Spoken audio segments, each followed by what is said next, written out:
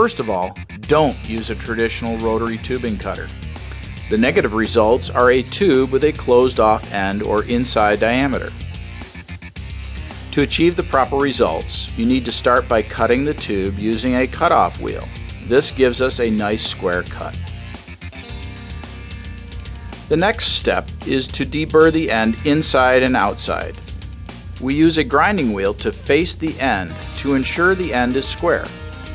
Next, hold the tube at a 45-degree angle and roll it or spin it in your hands.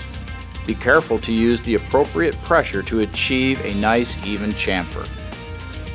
The last step is critical to achieving a great flare. Remove the inside burr by using a unibit step drill bit.